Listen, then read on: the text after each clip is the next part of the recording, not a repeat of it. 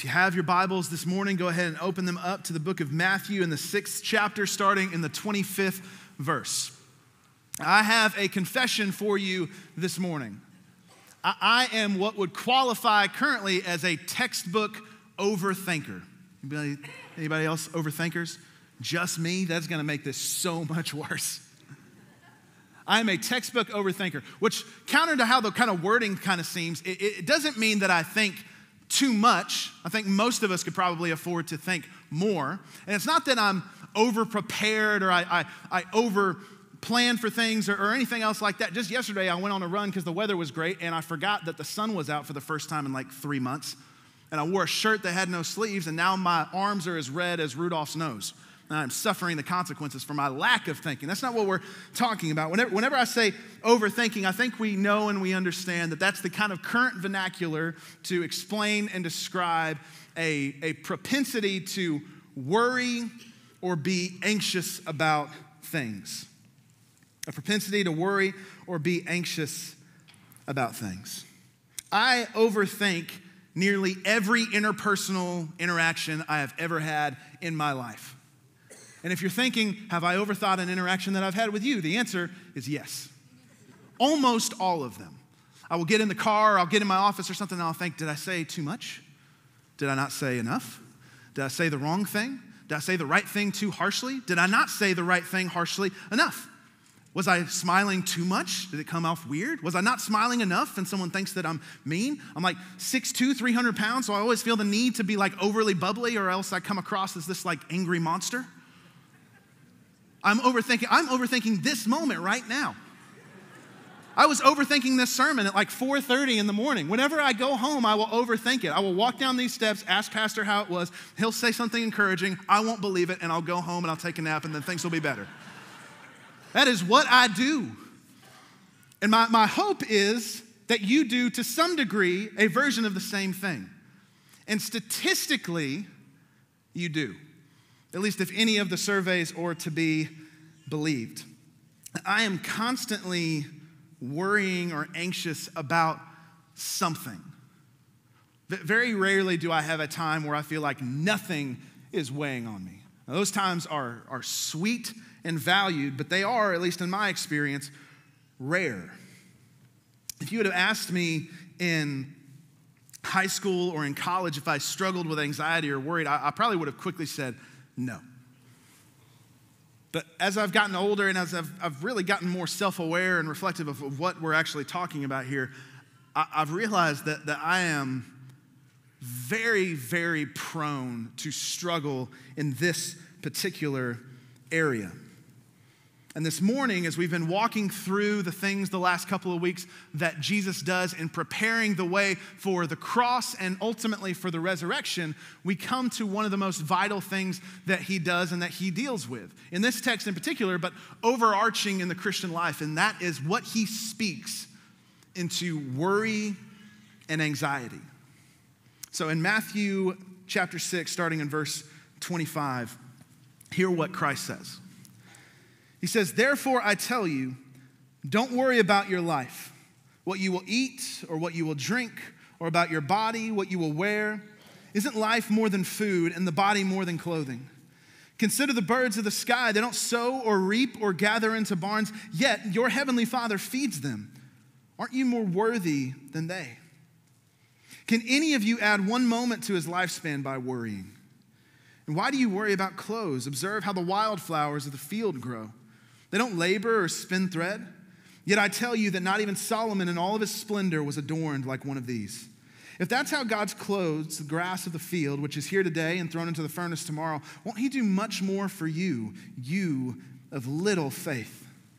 So don't worry saying, what will we eat, or what will we drink, or what will we wear? For the Gentiles eagerly seek these things, and your heavenly Father knows that you need them. But seek first the kingdom of God and his righteousness, and all of these things will be provided for you.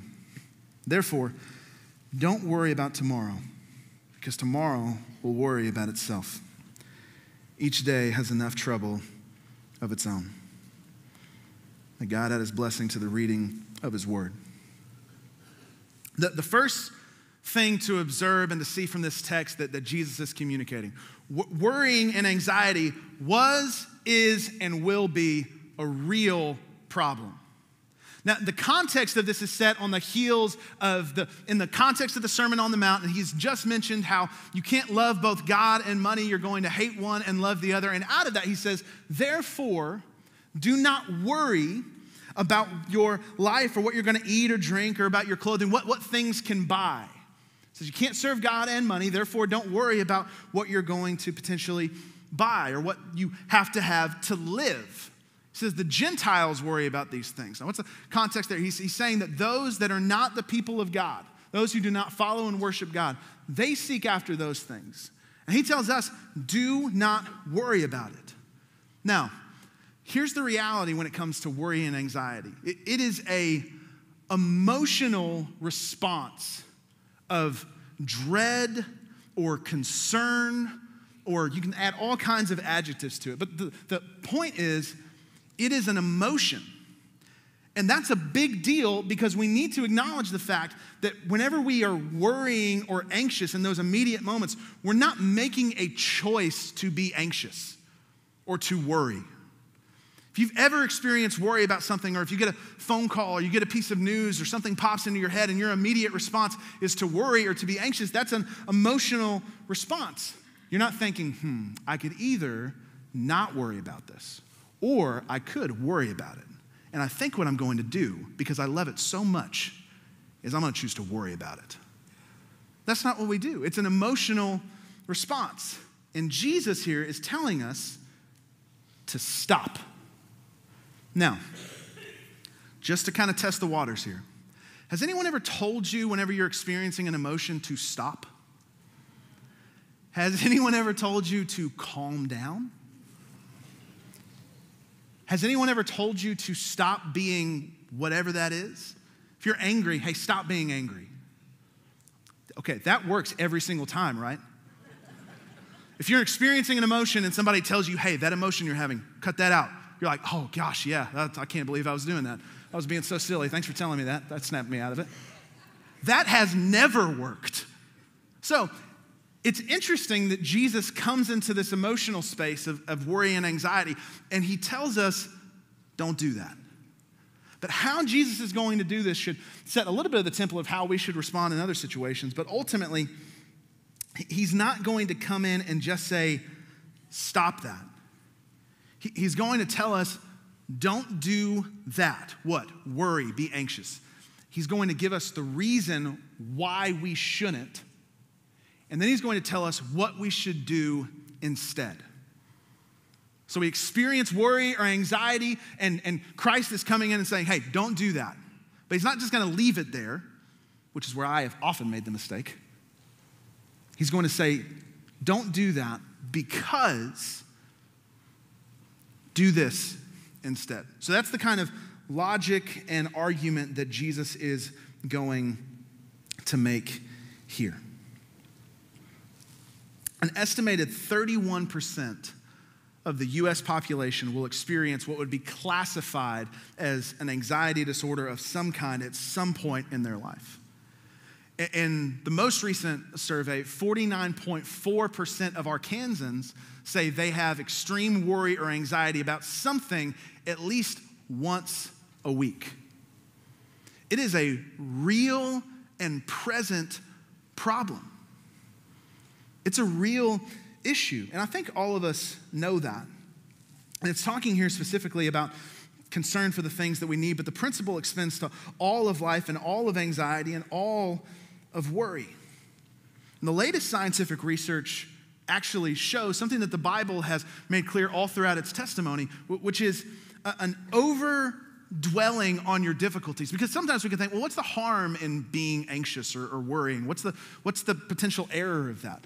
One of those, even just evidentially, is that the more that you dwell on the troubles and problems in your life, or the potential troubles and problems in your life, they don't shrink, it causes them to grow.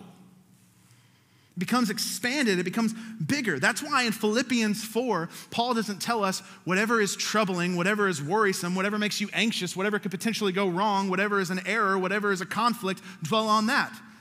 No, he says whatever is true and honorable and just and pure and lovely and commendable and excellent, anything worthy of praise, think on those things.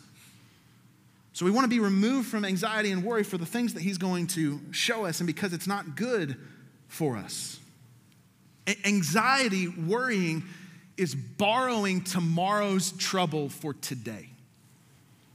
It is borrowing tomorrow's trouble for the day. It is dwelling on the trouble of what could be at the expense of experiencing the good of what is. It is the dwelling on the trouble of what could be at the expense of experiencing the good of what is. Even in my silly examples, and I joke, but it's also 100% true, I overthink almost every interaction that I have. That's not a good quality. That's not a good character trait. Because what I'll do is I'll go home or I'll sit in my car and I'll think and I will go to, and I can, if I don't stop it quickly and I don't follow Jesus' command here, I will jump to a conclusion that because of a either awkward, real, or perceived in my mind, that you hate me. Or that I've done something terribly wrong. That needs, and it will, what is a small moment will grow to exponential, existential conflict. And it's not true, it's not reality, but it's where I let my brain potentially get. It's not even a real problem. I'm worrying about something that's not even real. And in the midst of doing that, I'm missing out on the good that is in the very moment that I'm in. That is not a good way to walk through life. And it's one of the first things that Jesus says whenever he tells us to stop worrying. He gives an example, and that example is that who has added even one moment to their life by worrying or being anxious? Friend, worry and anxiety has never once helped you. Worry and anxiety has never once helped you. You have never been benefited by stewing on the problems in your life or the could-be problems in your life, or allowing yourself to roll into a session of just being anxious or worrying or overthinking about a multitude of things. Who are you, or who among you has added one moment to your life by worrying? Jesus is saying it's doing you no good. It's not helping, it's not working, it's got no upside. And when Jesus tells us not to worry, he roots that command in a logic and a reason. What is it? He says, don't worry. Essentially, it's not good for you. Who of you have benefited at all from doing this? And then he gives his reason of why you shouldn't worry. And he roots all of this in creation. He says, look at the birds of the air. They don't do those things, and God takes care of them. Look at the grass of the field. Doesn't do that. God takes care of them. And how much more worthy or of worth are you than all of these? You are so much more valuable than a bird. You are so much more valuable than the grass or the trees or anything that we see in creation. He's saying if the Father looks after this of his creation in this way, then what on earth makes you think that he's not going to do the same for you? If he looks after the sparrow, then why would he ignore you? He's saying God cares and knows and will supply our every need. He knows, he cares, and he will supply our every single need. So he tells us, don't worry. He makes this case as to why. It's not helping you. And God is going to care. Don't worry about how you're going to care for yourself. God will care for you. Don't stress out about what you can't afford or the things that you might not be able to get or the issues that might come up or might be happening or the tomorrow's trouble. So God will care for you and provide for you what you need. And then after telling us what not to do and why not to do it, he then moves us from just removing ourselves from a certain emotion because of a reality, and he presses us towards an action. And that action is, instead of worrying, seek the kingdom of God. Christ's logic and reason and argument here is very, very clear. He's saying, don't worry, don't stress, don't be anxious. Why? It's not good for you, and God is going to take care of you. And instead of doing all of that and wasting your time with that, seek first the kingdom of God and his righteousness. Just in the book of Matthew, Jesus mentions the kingdom of God some 50 times. That's 1.5 times per page in most Bibles. He speaks of the kingdom of God about 126 times throughout the Gospels, with another 50 some odd mentions throughout the rest of the epistles and histories of the New Testament. It could easily be argued that the whole thesis of Jesus' teaching ministry was this idea and concept and reality of the kingdom of God. When he rose, we are told he spent 40 days on earth doing what? Teaching about the kingdom of God. It's all throughout the Sermon on the Mount. It's in the Lord's Prayer. It is arguably the major theme of the life and ministry of Christ. But what is it? Jesus mentions it all that time. It's mentioned all that time in the rest of the New Testament. And it's interesting because it's one of the only major ideas and themes in all of the biblical text that is never defined. You never get the part of the Sermon on the Mount where Jesus says, or John the Baptist even says, the kingdom of God is at hand, or the kingdom of heaven is near, or any of these things. And he says, well, and by that, here's what I mean. We don't get that. And so, not just books, but like literal tomes have been written by theologians about what the kingdom of God is. There are numerous sermons and articles, and I mean, we could spend all year on that idea. But we're not going to do that, even though I would really like to. We're not going to do that.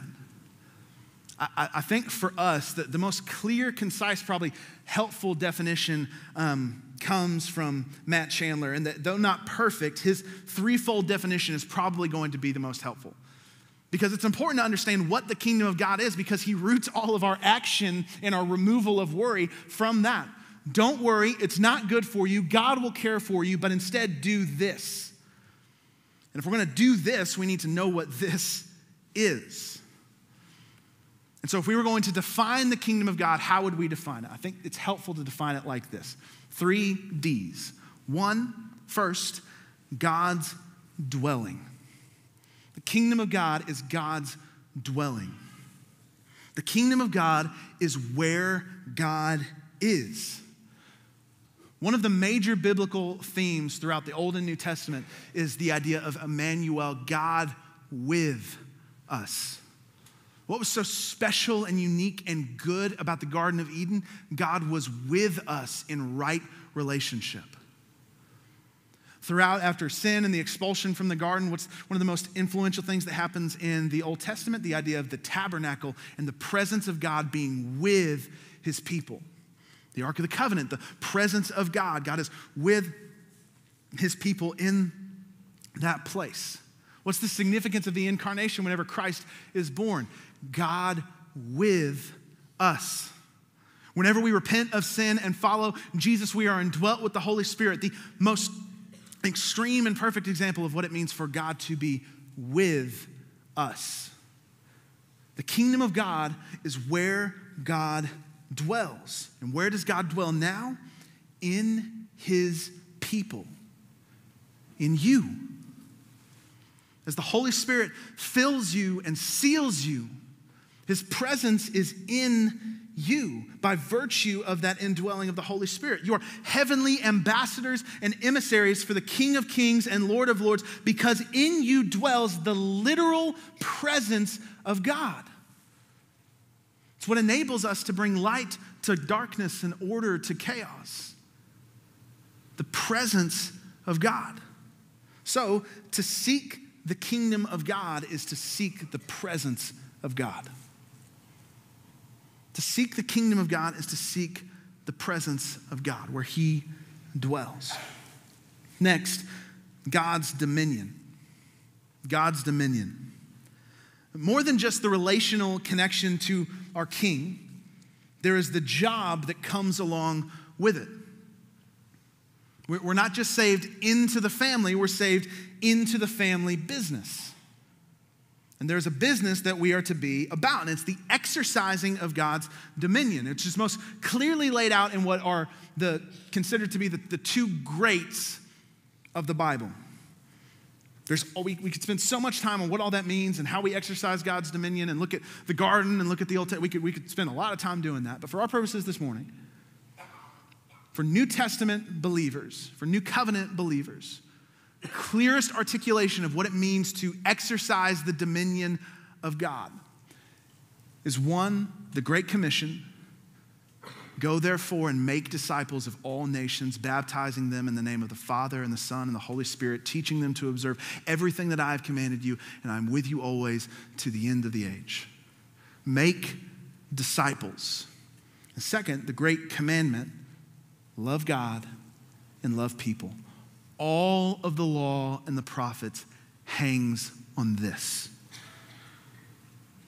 So we are saved into God's family. We are indwelt with God's presence, and then we are called to the business of the dominion of the kingdom of God through the making of disciples and loving God and loving people. It's one of the things that Jesus means whenever in the Lord's Prayer he says, may your kingdom come and your will be done on earth as it is in heaven.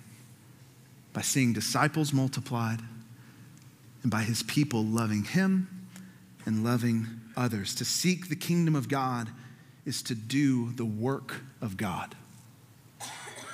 To seek the kingdom of God is to do the work of God. Last thing in our little definition, God's dynasty. God's dynasty. This is a way that we typically don't think of the kingdom or of our relationship. We use a lot of family language, which is good and helpful and true, but this is a reality as well. I was reminded while watching the Apple TV's got a new series called Dynasty, which is based off the book by Jeff Benedict on Tom Brady and the Patriots. It's awesome. It is. I was not a huge basketball fan, but I still love The Last Dance and everything going on with Michael Jordan. This is what I really wanted, which is the football equivalent of that. It is the greatest football dynasty in the history of ever. Patrick Mahomes fans can find me after the service. It's not even debatable. And it reminds me while I'm watching that there is something special, and even beyond special, there's something aspirational, whether or not you're a sports person or not, about seeing a group of people rallied around a common cause and doing those things with an extreme level of excellence. It's one of the things that always probably most clearly reflected the reality of what the church is, can be, should be, is a great football team. Now, I played football, so I'm biased towards believing that. But it's interesting to see people from all different walks of life, from all different backgrounds, from all different everything, come into a room and let the main thing be the main thing and push towards that goal. Scoring touchdowns, winning Super Bowls, winning games, all that fun stuff. And as I was watching that, I was reminded of just how fun that can be. To be in a room with a group of people, all different in so many different ways, but rallied around that one thing. The dynasty of God is a different way about thinking of the family of God, but it's still just as accurate. We are called and told that we will be co-heirs with Christ, that we are going to be in the function of reigning and ruling forever alongside Christ in the new heavens and the new earth. We're in the line of a royal priesthood of believers that are all working towards the goal of our King. And friend, it's hard to worry when you're with a people with a purpose. It's not impossible, but it's way harder when you're with a people with a purpose. To seek the kingdom of God is to be with the people of God. So putting it all together, this is not perfect. There's a whole lot of different ways that you could define this. But for us this morning, seeking the kingdom of God is seeking God's presence in community with the people of God, participating in the work of God. Seeking the kingdom of God is seeking God's presence in the community with the people of God, participating in the work of God. So what does he mean when he says this? I think he means this. When we seek his kingdom and his righteousness, what are we told? All these things will be provided for you. You will have what you need. As you seek God and the community of his people towards the ends that he has given us to accomplish, you will have what you need. Now, that is very, very different than saying you will have what you want. I think we get that. But more than that, it is very, very different than saying that you will have what you think you need. Because, friend, almost never is what I think I need actually what I need. If I had gotten everything that I thought I needed, I would not be here today. I would not be married to my wife. I would not have my son. I would not be here. I probably wouldn't even be in the state. God knows what we need, what we truly need. And most of the time, whenever he's saying, this is what you need, my response, at least in the past, has been a little bit of, that's great and all, but I think what I really need is this. And it's towards what end? Whenever we talk about like what we need, it's towards an end or towards a goal. You need this for what? For what? And what was the ultimate purpose in the New Testament? That those that have been saved and called by Christ, who have repented of their sin and followed him in faith, be made more into the likeness of Christ. It's our sanctification. It's our progressive sanctification. It is ongoing and it is forward moving. And as we are ongoing and forward moving into becoming more like Jesus, we are going to have to go through things that we do not want to go through. We are going to go through things that we would always argue, I don't need to go through this. But God in his sovereignty and his love and in his kindness says, yes, you do. Why? It's going to make you more like Christ. And this is the reality of the worldview of the New Testament. Most of the time, that is going to include some level, sometimes a great level of suffering. Why? Because the person we are being made in the likeness of went to a cross, was called a man of sorrows, sacrificed anything and everything. And so if we are going to be made into the likeness of him, what would ever give us the idea that we were going to be saved from any and all suffering? The process of discipleship is signing on for a life of some measure of suffering. We are told that explicitly by Christ. Because what does he say? If you are to follow me, you are to what? Deny yourself, take up your cross, and follow me. And remember, this is before the crucifixion and the resurrection and the cross having this image that we have today of victory and of reconciliation, and we put it on walls in our houses and pictures and all those. This is when the only understanding and context for the cross was a machine and mechanism and method of death and torture. And he's telling people that want to follow him, Jesus, you seem awesome. What do I have to do to follow you? Great. Deny yourself, take up that, and that'll give you some idea about what the life's going to be like. What God knows we need is often very different than what we think we need. But we trust him in those moments. And this kingdom is already not yet. We've talked about this before in the past. It's been mentioned. The kingdom of God is here. It is coming, and it will come. What we ultimately need is him in perfection and to be made in glory. And that will come, but it's in the process. So we're not to worry because it's not good for us, because God provides for us. Instead, we seek the kingdom of God, his presence, his work, his people. What do we walk away with this morning? What truth do we hold on to? Practically, what do we think of?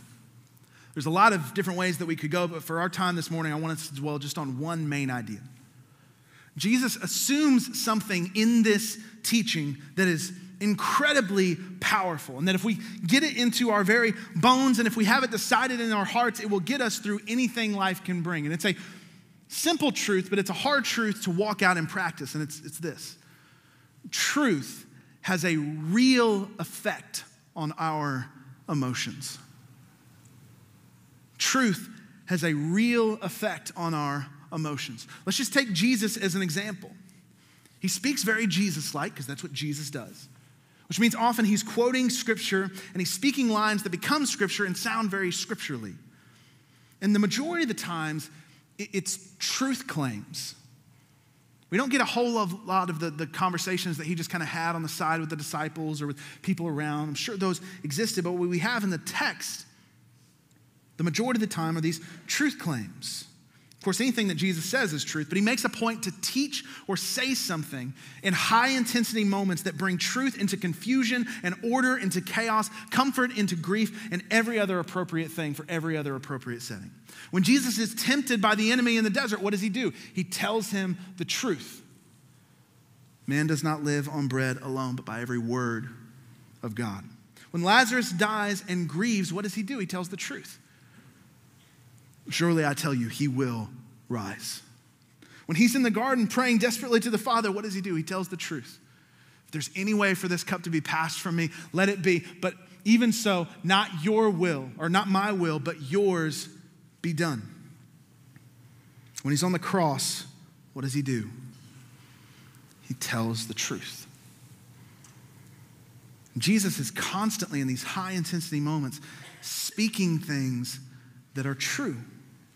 It's one of the reasons why scripture memory is so important, is because whenever we are experiencing emotions that we don't want to, like worry and anxiety, what should we do? Listen to the truth. Tell ourselves the truth. It's what you need whenever struggles come, is truth. No matter how greatly, or now it matters greatly, the manner in which that truth is brought. But that's what you need. And you might say that doesn't work for me. Whenever I'm experiencing something like worry or anxiety or grief or any variety of negative emotions that I don't want to feel, and someone tells me the truth, it doesn't do anything for me. Now, removing the potential of people that are unkind in their explanation or giving of the truth. If that's you, like it's been me so many times in the past, you say it just doesn't work, there's an important caveat. It works if we are trusting the truth. It works if we are trusting the truth. Now, there is a chasm of difference between knowing the truth and trusting the truth. It's why Jesus here brings the kind of accusation against people that are listening and says, you of little faith, why are you worrying about these things? God will provide for you. Why? They aren't believing in God's provision. When the truth doesn't connect, it's not because the truth isn't true, it's because we aren't fully trusting it. The reality of the truth doesn't change, but our experience to it can influence our ability to rightly see it and rightly relate to it. And that doesn't mean that we go through life just floating in this euphoric sense of serenity for all of our days and that nothing will ever bother us. But it centers us in a special, special way. It's why whenever a strong believer loses a loved one, the peace that passes all understanding that the Bible talks about, where you can be filled with grief, but secure in joy at the same time. Why? Because the truth claims of the text are believed, that there is an eternity, and that we do not grieve as those without hope. That we are provided that hope. And this is true in every area, but specifically true when it comes to worry and anxiety. We must tell ourselves the truth. And that requires repetition. When anxieties come, remind yourself of the truth and keep telling yourself the truth until you believe it. No matter what you're anxious about, no matter what you're worried about, the thing that you need in those moments is for the reality of the truths of Christ to intersect and impact those moments and areas of worrying and anxiety. Now, all those things are relatively simple, but they're not particularly easy. Anytime we talk about our emotional life, it's not particularly easy, even though some of the things that we know might be simple. And most of the time we walk into some of these things with some level of confusion, or at least I do. And one of the things that I've heard pastors say now for many, many years is this: when you don't know what to do what you know. When you don't know what to do what you know. Life will bring times when you feel lost and clueless and you don't know what to do and you are filled with anxiety and worry about what tomorrow might bring. Do the things that will never change regardless of what the circumstances are. Make disciples. Love God. Love people. Stay in the Word. Stay in prayer. Show up for your family. Stay in community. Run from sin and temptation and run to Jesus. He will give us what we need as we seek Him and His kingdom. And our greatest need, out of every need that we could ever possibly put on the table, our greatest need is the fact that we in our sinful state need to be reconciled to Christ. To Christ, this man who experienced the hardest emotions ever and had the greatest reason to live a life of anxiety. Have you ever thought about that? Jesus was born knowing what the end was going to be. He had 30 some odd years on this earth knowing what was coming, knowing where he was going to end up. You think he would have had good reason to feel anxious or worry about what not he thought might happen, what he knew would happen? But he wasn't. Because he was Jesus, because he knew why he should not worry, because he knew what the cross was going to bring, but he also knew that that tomb was going to be empty 3 days later. He knew how it was going to end. He trusted the Father. And his trust in the one who is in control affected how he lived out those times where it would have been perfectly logical to be anxious to some degree. Our son is 4 months and some change.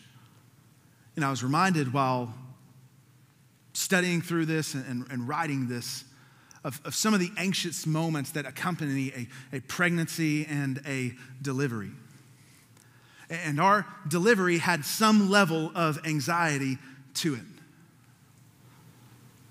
Laurel's blood pressure was high, the heart rate of Zion was kind of low. There was all kinds of things going, and we tried and tried to wait it out and do what we needed to do. Long story short, we ended up needing to have an emergency C-section.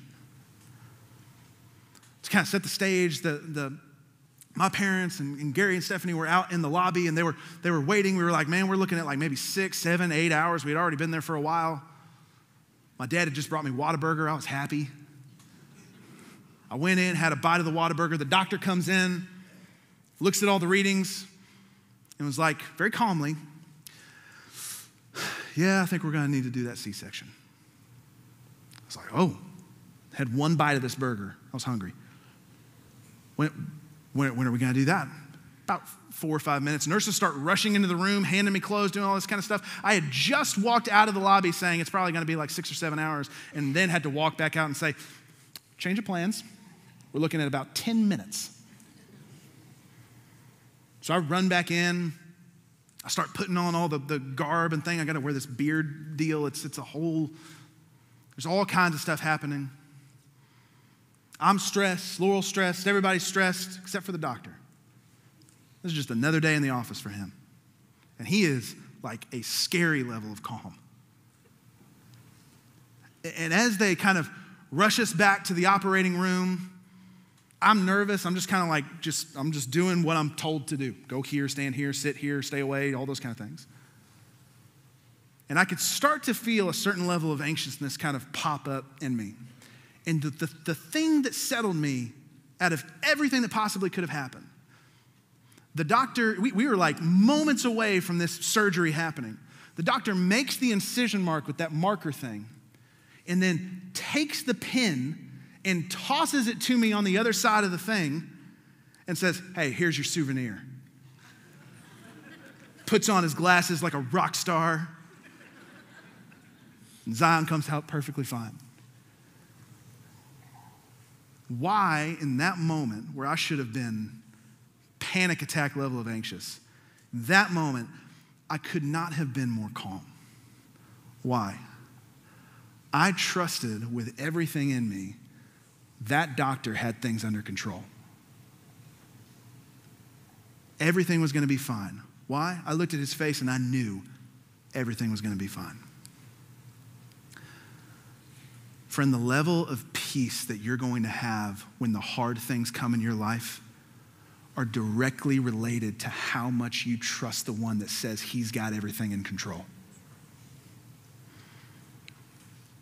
If you can sing the song that we've been singing since we were kids with a heartfelt earnesty, if he's got the whole world in his hands with no level of, you're going to be fine. How do you develop that? You pursue him.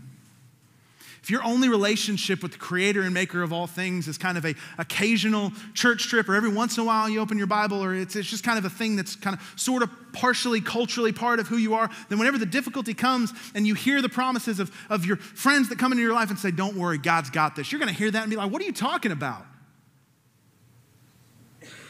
Because the relationship's not there. But friend, it is different when you are passionately walking with Jesus and something hits your life that you're not ready for, and that friend or pastor or brother or sister comes to you and says, hey, God's got this. That is a different level of peace. And it is available for us if we trust. And the cross and the resurrection is the ultimate expression of that. We can trust Jesus no matter what comes because you are perfectly safe in the arms of him who created life itself, who holds the universe by the strength of his hand, who sustains all life with the power of his will. We can go on and on and on about all of the truth claims. This is why Paul said that the future glory that is awaiting him is not even worth comparing to the pain and suffering of this life. The truth of the gospel can meet every emotional need that we have when rightly believed. It doesn't make all the pain go away, but it puts it in perspective and it gives it all a purpose. It's all doing something even whenever we can't see it, especially whenever you can't see it. Everything you go through as a Jesus follower, by God's grace, is being used to make you more like Christ. So don't worry, friend. Jesus has you. So much more than that doctor had us in that delivery room. And he will give you what you need. Let tomorrow worry for itself. There's enough trouble there. You trust in Christ. Father, this morning we thank you for who you are, for what you've done, for what you continue to do. We thank you that you are worthy of all of our trust, of all of our hope, that you supply us with peace, and that no matter what circumstances might arise in our life, we can walk through them, Lord, trusting in the rock of ages, no matter the storms that could threaten to wash us over.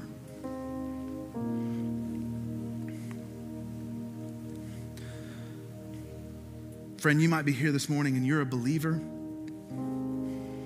and the encouragement to you is to continue to believe the truth that you know, but trust it deeply and truly. Don't worry, it doesn't do you any good. Christ has you. Seek his kingdom. Be about the things you know you're supposed to be about.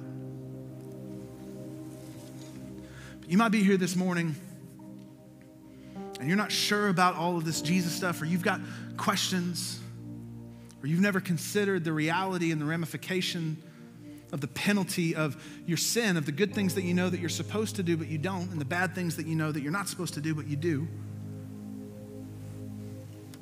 And this morning, what you need to trust is the finished work of Christ. That he came, he lived, he died, and he rose for you, that you might be forgiven and reconciled to him, and that you can be promised and given life everlasting if you would but just humble yourself, deny yourself, take up your cross, leave your sin, follow him. We all need to trust this morning. The only question is, what kind of trust? The continuing trust or the first-time trust? Pastor will be down at the front at the end. I'll be down at the front of the end. There are cards at the pew or seat back in front of you. You can fill out and drop in the black box. Ask a pastor or minister to call you. We'd love to talk to you. But we'd especially love to talk to you today about what it means to rightly trust Christ. Lord, we love you. Bless us and keep us. In your most holy and precious name we pray.